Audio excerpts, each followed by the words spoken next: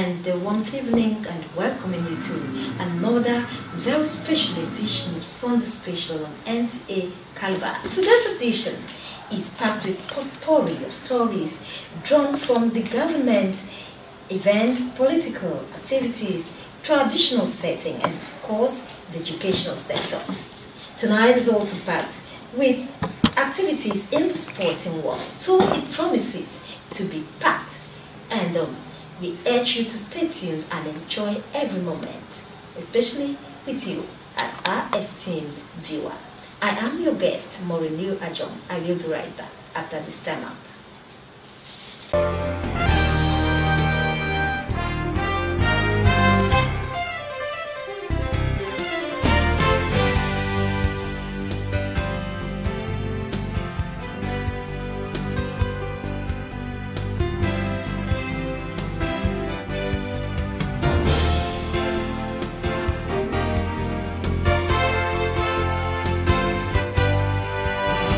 We begin this way.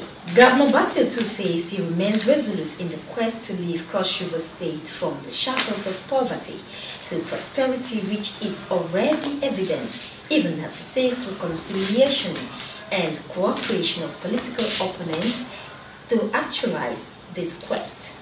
Governor said this during the third interdenominational solemn assembly on the theme forgiveness and reconciliation. Justina Edmo was there.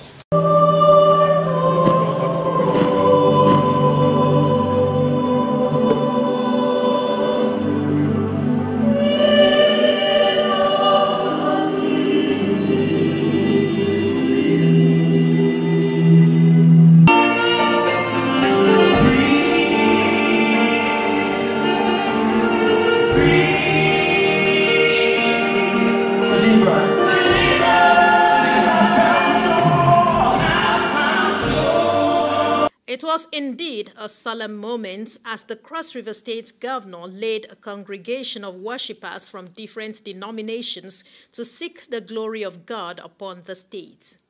In accordance with the theme of the solemn assembly, the people are charged on forgiveness, reconciliation, love, and unity for peace, progress, and growth to thrive in the state. Whatever it is it political misunderstanding?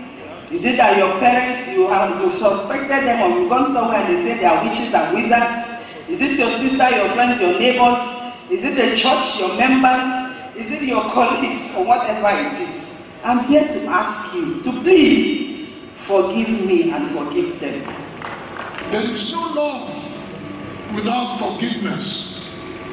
So we must develop the capacity to forgive. Everyone out there, don't continue to bear that hurt. Let what is inside you get out. Forgive and sleep well, and our state will grow.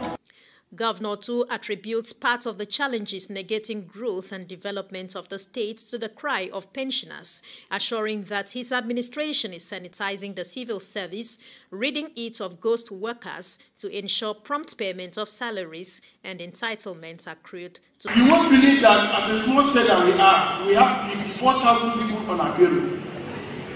But go to any office if you see up to 10 people. The last time we had proper records, when Governor Imoke was governor, we had 18,000 people on our payroll. Today we have, from where? Where are they? I wonder. Where are they? Because actually this government has made it clear that he must make that wage. Out of the 54, we have paid 48,000 as at the time we were doing that thing which are doing. Apart from Bible readings, prayers were offered for the governor and his family, the state's executive council members, the people, and also for the growth of the states. In Calabar, Justina Etam, NTA News. View of the economic challenges in the country, Senator Asuka Ipenyong, representing Cross River Southern Central District, is embarking on economic intervention in the form of grants to the tune of 70 million naira, with capital items to over 550 young persons and women in his senatorial district to boost their businesses. Paul Abel was at the symbolic presentation ceremony and now completes the story.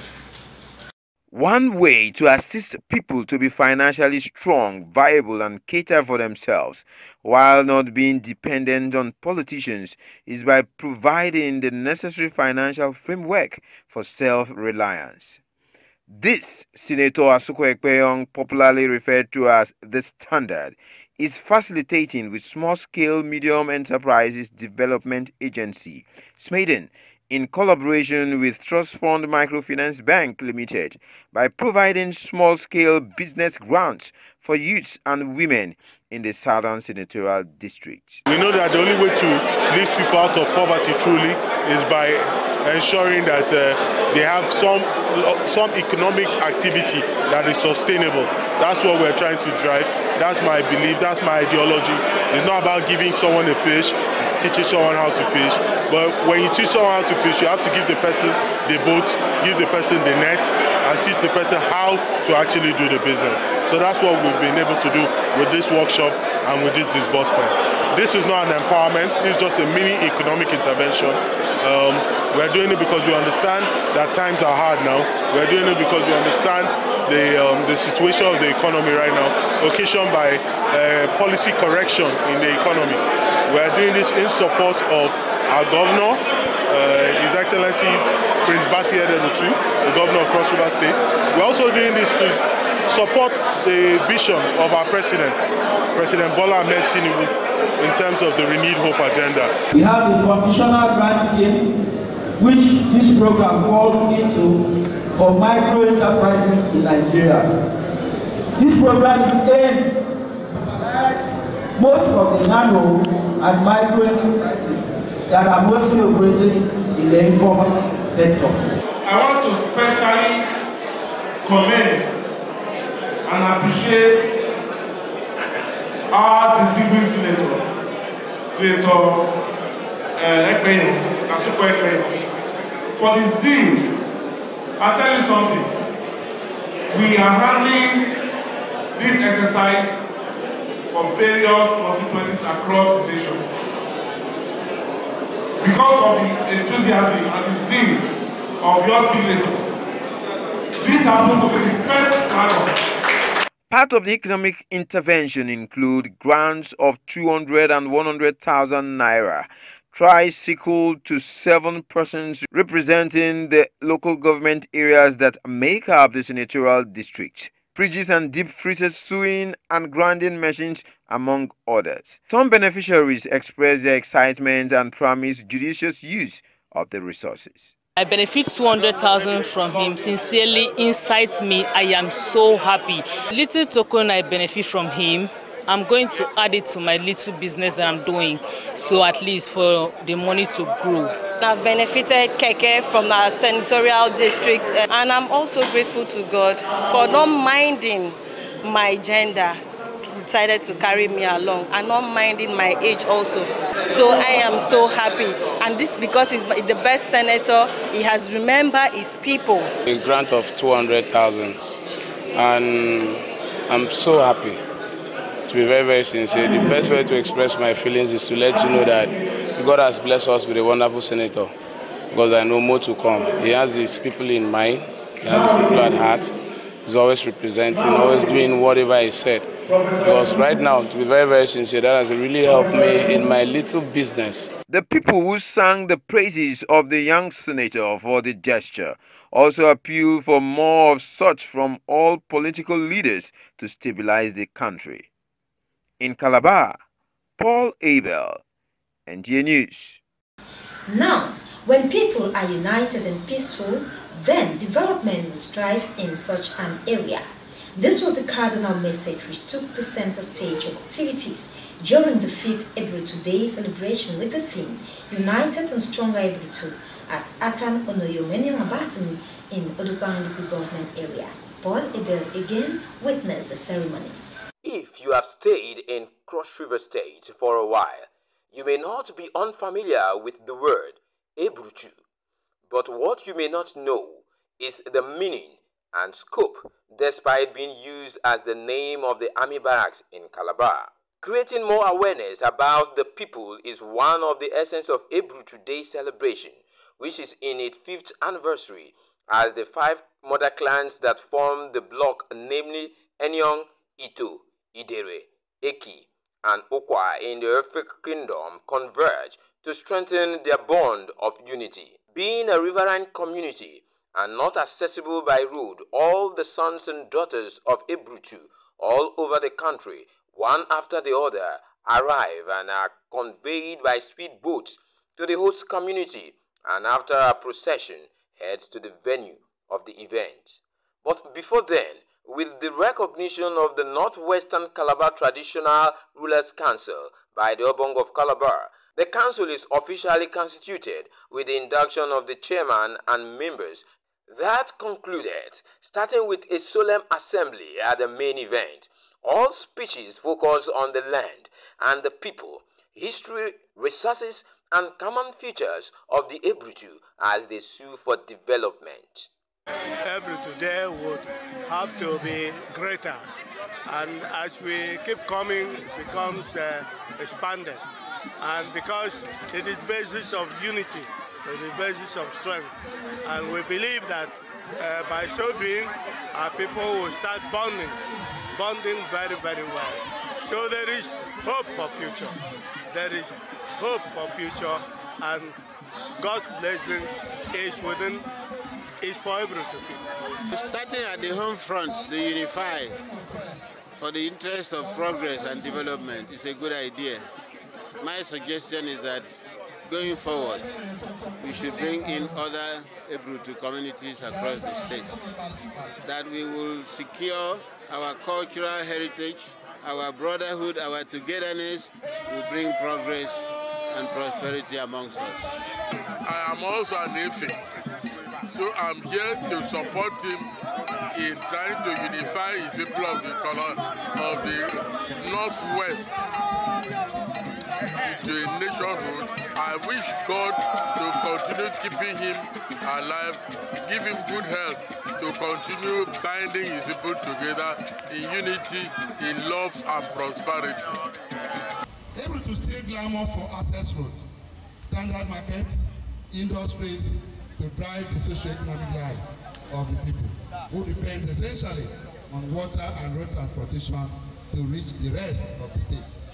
I thank the 5 mother clans because they were the originator, the initiator of the support.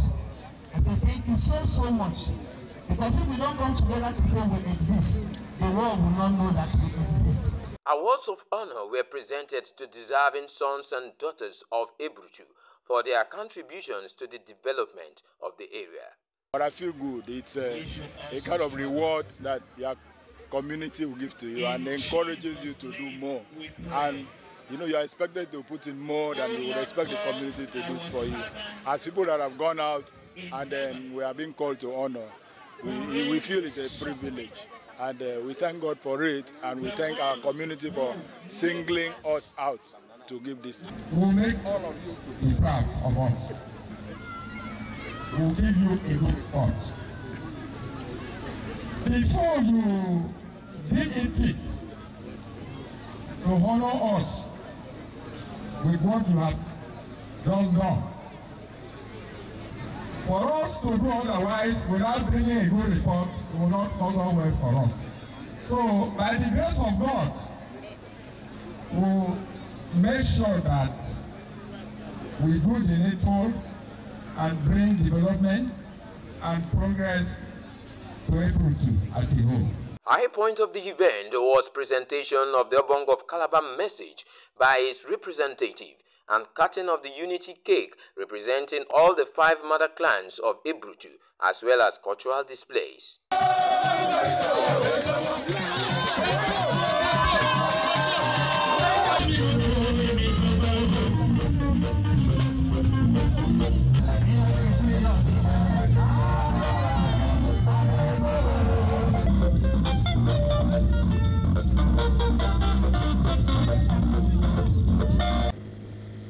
From Atanonoyam community in Odukbani local government area of Cross River State, Paul Abel, NTA News. To addressing the recurrent damages occasioned by disasters in the country with its attendant consequence The Director General National Emergency Management Agency, Mustafa Abib, says the agency is poised to develop a national strategy action plan for disaster risk reduction for management of pre- and post-disaster period in the country in collaboration with African Union and UNDP.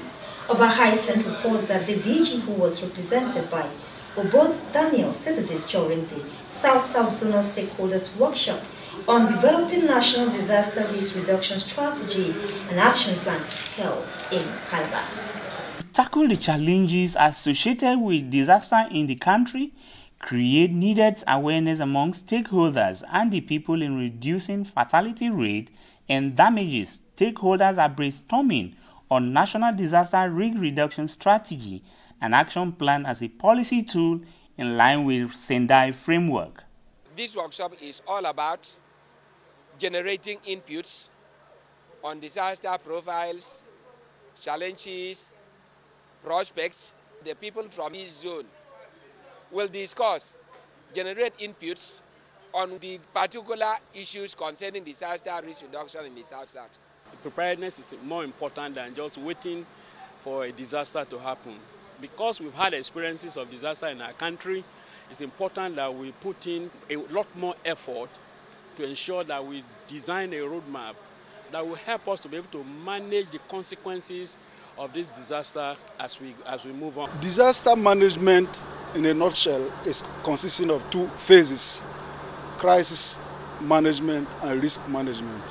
We are here to delve into risk management.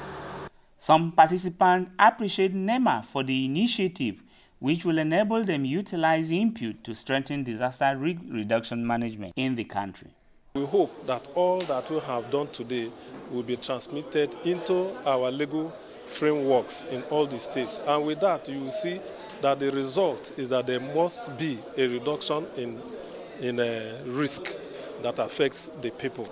It's been enlightening, it's been educating, and most importantly, to contribute to the national policy of the nation. The DG further called on state governors in the South-South geopolitical zone to establish full structures of emergency management agencies to facilitate disaster management system in the zone. In Calabar, Oba Hyacinth, NTA News. Inter-house sports competition is part of academic curriculum which enable pupils and students in school to compete in a friendly manner with other houses in the same school environment. For the proprietaries of Springfield School, Truth Manor, inter-house sport is to foster team spirit and encourage personal development of the children. Erika Ivy reports that the General Manager, Nta Calabar, Dekunle Ajibola, the State Commissioner of Police, Augustine Grima, and Commissioner for Information were among special guests who graced the occasion. The competing houses for the 2024 Springfield Inter-House Sport Competition include Sapphire for Yellow House, Emerald for Green, Ruby for Red, and Diamond for Blue House. The proprietors and the chairman of the occasion advised participating houses to abide by the rules and spirit of sportsmanship to encourage a healthy competition. Sports is very beneficial to the learners. It helps them to keep fit physically and mentally. And if they involve in it, it will help them enhance their productivity. We use this to discover and promote talents. So I encourage every other school and advise them as well to try as much as they can to expand their curricula. Lighting of the Inter-House Sport Torch kick-started the event as the PTA executives inspected the guard of honor mounted by the Inter-House Sport organizers. Umbrella and cheerleaders dancers welcome guests at the event.